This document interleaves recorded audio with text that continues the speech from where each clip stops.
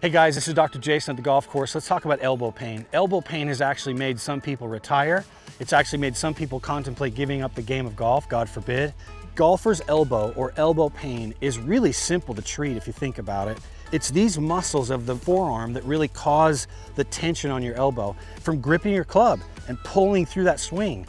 So to release that tension, what you're gonna do is you're gonna hold the Theragun like this. I have the dampener on here. You're gonna run that up and down these muscles, up and down these muscles, 30 seconds or so, stretch your wrist, and lastly, you can put it right on that area where you feel the pain.